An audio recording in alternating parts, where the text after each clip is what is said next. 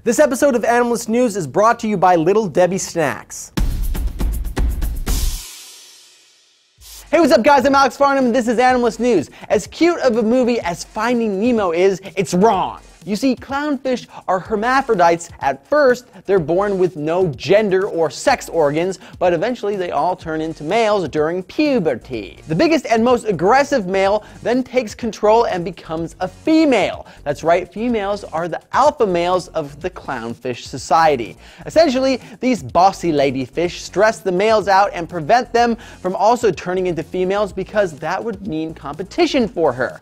But when the female dies, the largest male once again turns into a female and takes over her role. The second biggest clownfish then assumes the dad role and protects the younger fish. So really, when Coral dies in the beginning of Finding Nemo, Marlin should have turned into a female and Nemo wouldn't have even been a boy yet. All in all, that's probably a bit too complicated for a 70-year-old to wrap their brains around. What's your favorite Pixar movie? Let me know on our Facebook and Twitter. Mine's probably Toy Story 3, but it got really emotional when we were heading towards the furnace because I started to cry because I thought it was, and then I realized that, you know, I'm crying about toys.